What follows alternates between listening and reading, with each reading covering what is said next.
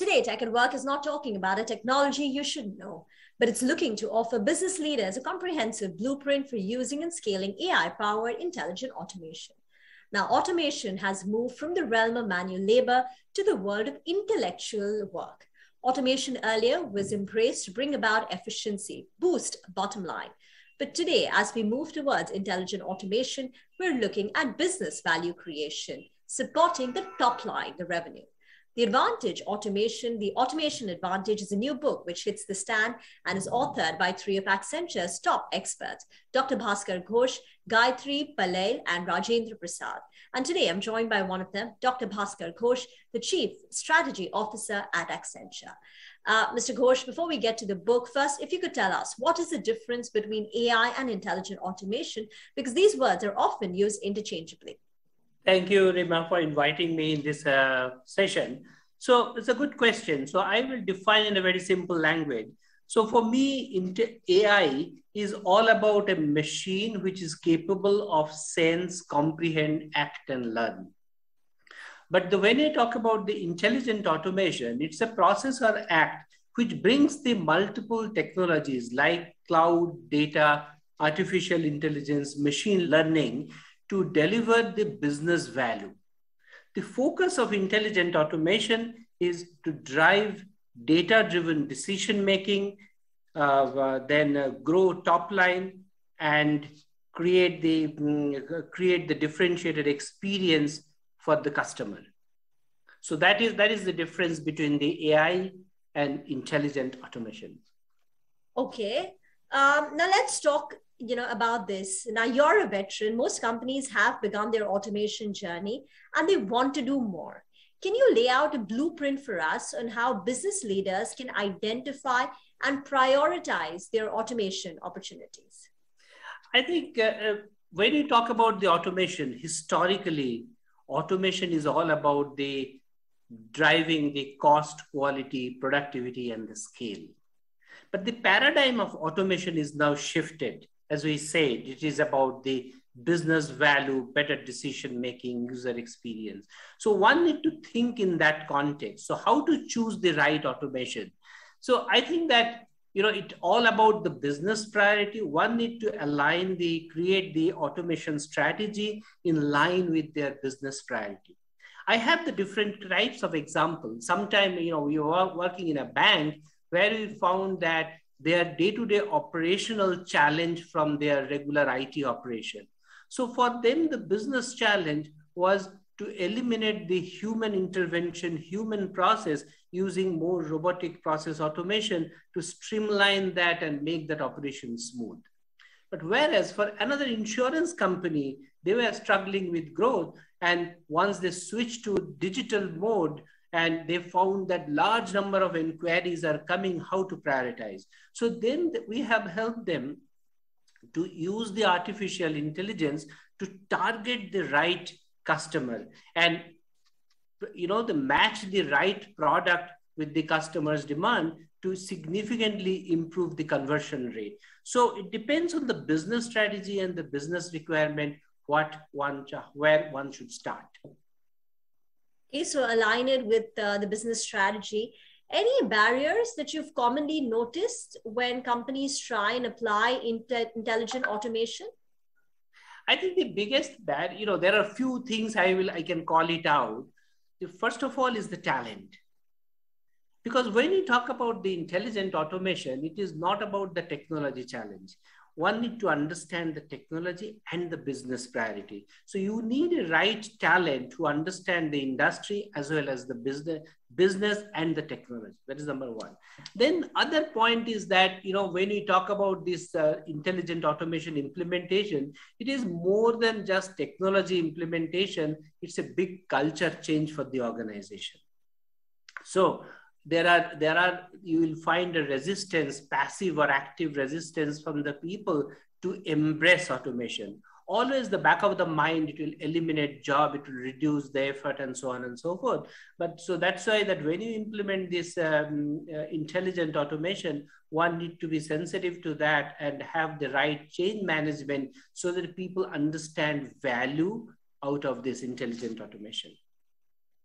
Yes, absolutely. But I think now increasingly there's so much awareness that automation is only going to bring out the best productivity in a person rather than result in a job loss.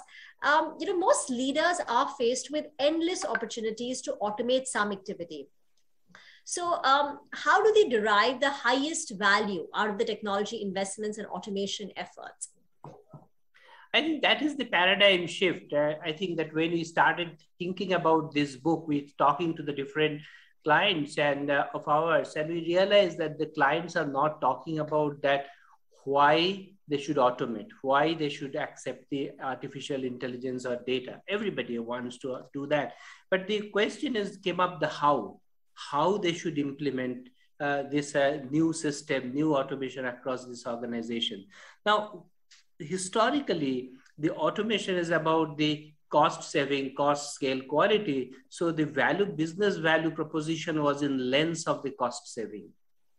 Now, one need to think about in the future in the business case for automation in terms of the revenue growth, in terms of the better decision making, efficiency of the organization, better customer experience. So it's a very different paradigm, different lens in which one need to measure how do you choose. So we have given the different steps that one can how one can choose this project or the areas to automate based business case. In this book we have written that one should first start with a strategy, and strategy should be aligned with the business strategy. Strategy should be simple, seamless, scaled, and it should be sustained. It's not a one-time impact. So we call it a 4S methodology for choosing the right priority. So the selection should be simple, seamless, scaled, and sustainable. Okay, that is the 4S methodology. I want to come back to that point where you said that employees are resistant. How can business leaders inspire their employees to embrace change and the new opportunities presented by automation, especially when you have to do so remotely? So that is a good question. I think it is about the communication and the change management. See, fundamentally that when we talk about this intelligent automation, one need to understand we are empowering employees so that they can perform their work better. Say salesperson who is conducting the customer sales, that person will be perform much better if he or she gets empowered with the data and analytics related to the social media, related to the past experience, related to the product, and get the right match. So the question is that communication and change management from the top leadership is extremely important. So at the end of the day, every employee should see that how that is helping them into do their work better. I'll give you one example that one of the hospital we are working with the doctors, and where they do the kidney transplantation and post surgical support. Now we have created the AI based virtual agent for them and loaded their last 10 years data. So when you loaded the 10 years data, so doctor who is treating the patient, they are powered with the last 10 years of experience of each and every patient, and their human decision is now empowered with that machine capability. So they are performing much better. They are getting more confidence when they are taking the decision. So that is the power one should understand, and that communication is important. Then only people will embrace. If we just like that, if we try to implement and people think it will be just about the job losses, effort reduction, of course that means some of the jobs will change, but that is not all. I'll just have one more point. I think that when you implement this type of change, one need to have the right training methodology. So what we call as a reskilling and upskilling. So one is that there'll be certain job will change and eliminate. That is going to happen. So we need to understand that fact and reskill those people so that those people can be redeployed into the other work. That is the first aspect of it. Second aspect is there are some of the job will not change, but the people need to embrace the technology. So there we have to upskill people so that they can embrace the new technologies to be more productive. So the reskilling and upskilling program are very integral part of the intelligent automation implementation. Communication is absolutely the key. Your book also gives a glimpse into the future where this journey of automation may take organizations. In what ways will this new generation of automation solutions make businesses and the lives of people better? Could you share some examples?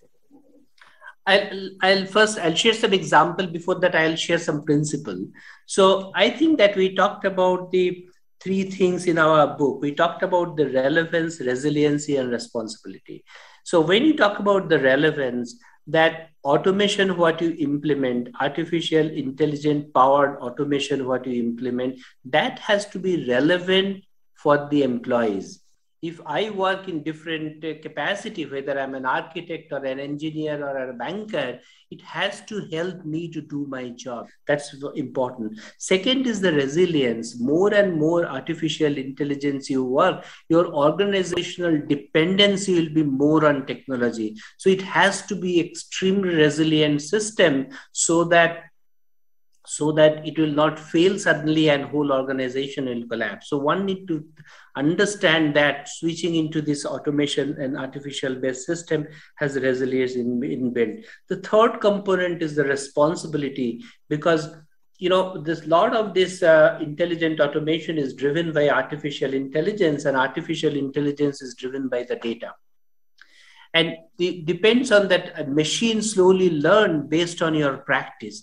And if your data is not good, data is biased, the machine will take the wrong decision and guide your organization in a different direction. So one need to make sure that you train the system and clean the data so that the artificial intelligence can really stay relevant and operates in an ethical way and drive the organizational change. I think so. That is the overall guiding principle. But I feel is that organizations, enterprise leadership should drive this concept and should come with the AI first mindset. So once you come with the AI first mindset, you need to understand where you can apply artificial intelligence, how this technology can really change your business proposition, client experience, decision making, and create value for the enterprise and its stakeholders. And any examples? So I'll give you the example in terms of one of the example I'll talk about, one of the bank.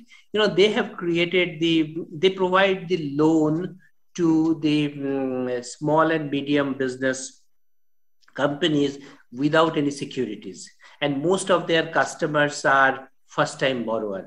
And this bank is in China, and they use the artificial intelligence to assess their customers. It takes 3 minutes to apply for the loan, and it takes 30 seconds where the machine says they approve or disapprove. And it checks quickly with the 3,000 parameters, and based on that, the machine takes the decision. And what we see in that's one of the fastest growing digital bank in China, and their NPA, which is non-performing asset rate, is 1/3 of their competitors. So this is an example how these companies are embracing this technology to create a significantly new business model to drive growth. Very interesting. And any 2 or 3 practical tips or advice to business leaders who are watching and listening to you? So I think that, one need to start when you want to implement this automation and artificial intelligence-led technology, one need to be very clear that where to start. So organization do the proper assessment, because until unless you know where do you stand, you will not be able to create your strategy. Second is that you have to have your destination clear in the mind. That means your business, your automation strategy should be aligned with your business goal. You have to clearly articulate what business value you want to achieve with the investment in automation. And third thing is that when you implement this automation journey, make sure you take care of your people. Your people are your assets. So ultimately, they have to use the technology. So you need to empower people with the training and skilling and reskilling so that at the end of the day, they embrace the technology to make you successful. Dr. Ghosh, thank you very much for your time as well as insights. Wish your book, The Automation Advantage, a great success. Technology today can indeed reinvent companies' businesses, jumpstart innovation, and enhance customer experience. But it's important companies have an AI-first mindset. This book can provide a practical guide on how companies can proceed with their automation journey. Thank you, Mr. Ghosh, once again for joining us on CNBC TV 18.